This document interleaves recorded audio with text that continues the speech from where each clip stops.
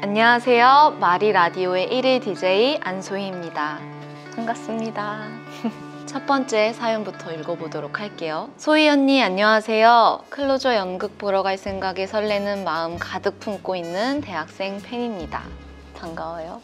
저는 올해 20살이 되었는데요. 새로운 친구들도 많이 만나고 미팅도 나가며 연애를 하고 싶다는 마음을 가득 품고 있어요. 하지만 호감이 가는 사람 앞에서 왜 이렇게 쉽게 얼어붙게 되는 걸까요? 소희 언니만의 플러팅 스킬이 있다면 공유해주세요. 네? 플러팅? 그냥 자연스럽게 있는 게 제일 좋은 것 같아요. 만약에 떨려? 그럼 떨려 해요. 그러면 있는 그 모습 그대로를 되게 좋게 봐줄 것 같아요. 꼭 이렇게 하지 않아도 다 이쁘게 봐줄 거예요. 화이팅!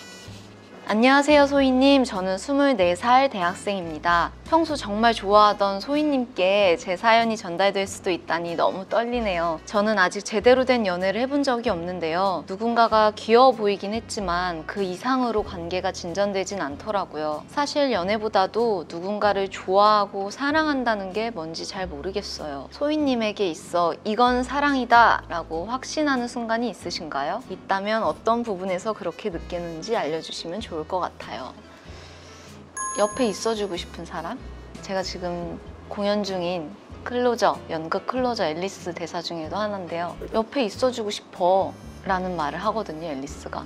옆에 있고 싶다 라는 생각이 드는 게 사랑이지 않을까? 라고 생각하는 요즘입니다. 그런 분을 언젠간 꼭 만나게 되실 거예요.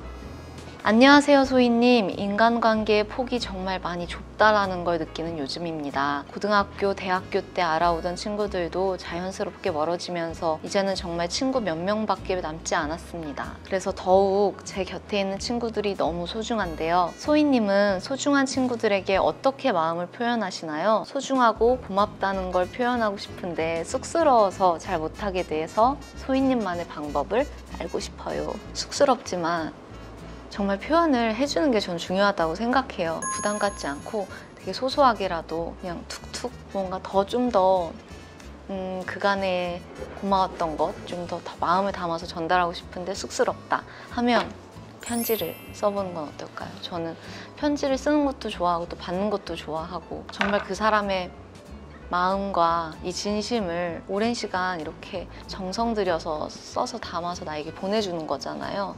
그래서 마음을 알아주지 않을까 싶습니다. 소희님께 안녕하세요. 저는 25살 대학생입니다. 저는 요즘 인간관계에 대한 고민이 있어요. 저는 성격상 사람들을 여러 명이서 우르르 만나는 것도 좋아하지 않고 친구들을 만나더라도 3시간이면 기가 쭉 빨려서 피곤해지거든요. 그런데 또 아무도 만나지 않고 집에만 있으면 엄청 우울해지더라고요. 다른 친구들은 매일같이 약속이 있거나 혼자서도 어디든 잘 돌아다니는데 말이죠. 혼자서도 잘 지내는 사람이 되고 싶어요. 혼자 카페를 간다거나 영화를 본다거나 이런 일이 제겐 너무 큰 용기가 필요해요. 이런 제게 필요한 것은 무엇일까요? 저도 집순이였던 것 같거든요. 근데 뭔가 조금씩 하다 보니까 뭐 편의점을 간다라고 생각하고 이렇게 동네 한 바퀴 슬쩍 걷는다든지 부터 하나하나 좀 해보다 보면은 혼자만의 시간을 즐기게 돼요. 또 그러다 보면 그 시간이 굉장히 필요하게 되거든요.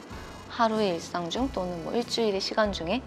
그러니까 하나하나씩 해본다면 뭐든지 할 수 있을 겁니다. 소희 배우님 안녕하세요. 혹시나 사연이 읽힐까 매우 두근두근 거리네요. 읽혔습니다. 연극 너무 기대 중입니다. 고마워요. 연극 보러 가기 전에 영화를 미리 봤는데요. 문득 그런 생각이 들었어요. 사랑을 위해 숨겨야 하는 것들이 있을 때 선의의 거짓말이 필요할까요? 혹은 있는 그대로 솔직하게 말해서 신뢰를 쌓아가는 게 더 중요할까요? 소희님의 생각이 궁금해요. 이거는 저희가 연극 준비하면서도 연출님이랑 막 배우분들이랑 정말 많은 얘기를 하는데 정말 다양한 사랑의 형태가 있잖아요. 사랑의 방법이 있잖아요. 어떤 사람은 거짓말을 하기도 하고 어떤 사람은 오히려 솔직해서 뭔가 일이 벌어지기도 하고 뭐가 정답일까요? 사랑의 정답은 없는 것 같아요. 내가 생각했을 때 그리고 내가 만나고 있는 상대방을 생각했을 때 그거에 맞춰서 하는 게 그때그때의 답이지 않을까 싶습니다. 어려워요.